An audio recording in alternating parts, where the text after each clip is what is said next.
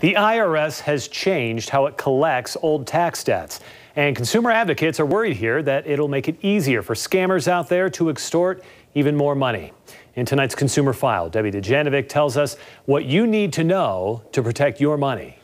Regarding a lawsuit we just filed against you by the IRS. Bad guys posing as IRS agents have badgered Utahns over the phone for years, demanding immediate payments of bogus debts, threatening lawsuits, and jail time. The IRS has repeatedly warned us. That is not the IRS doing business.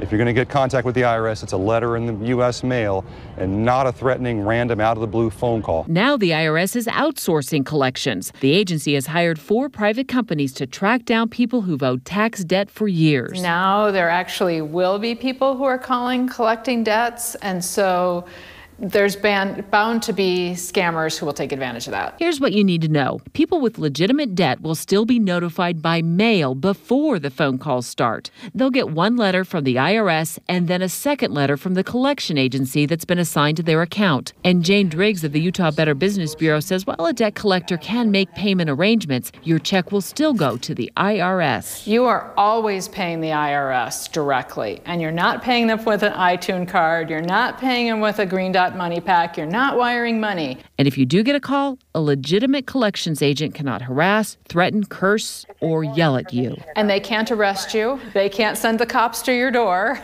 They can only do normal debt collection practices. Great advice. Those collection agencies will only call people who've had tax debt for years and have been contacted several times by the IRS in the past. And if you're still not sure if a call is real or bogus, ask the caller to send you a billing statement because they'll have to send you something if you request it. Or ask to talk to their supervisor. Always. Always ask to talk to the supervisor if you feel you need to. All right, Absolutely. good advice, sir. All Thanks, right. Debbie. Thanks, Mike. Deanie. A big day for